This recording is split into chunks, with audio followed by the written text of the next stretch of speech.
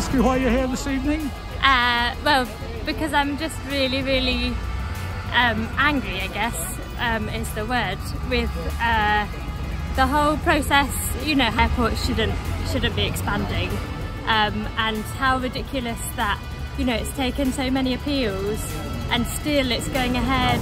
It's really scary to know that at no stage in the process was the environmental impact really taken into account. So yeah, I'm sort of shocked and angry, and yes, think clearly something needs to change.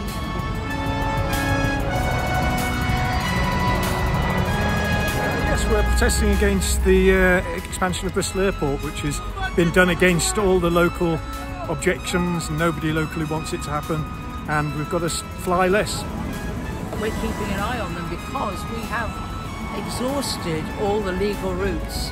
The law is in a total mess, and until the law is changed, we haven't got a chance. So now we're just watching them, and we'll see what we do, but we're watching.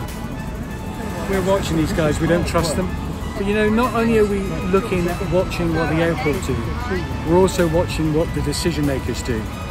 The decision makers of this government, the planners and the decision makers of the next government.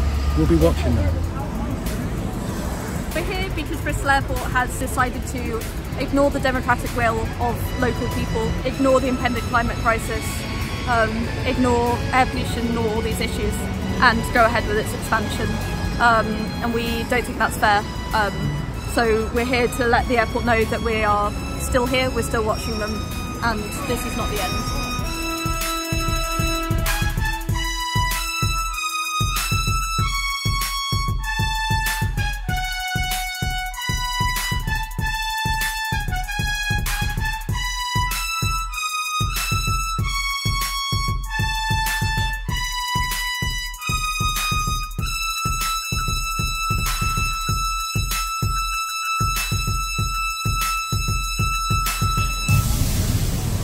We're watching you. We're watching.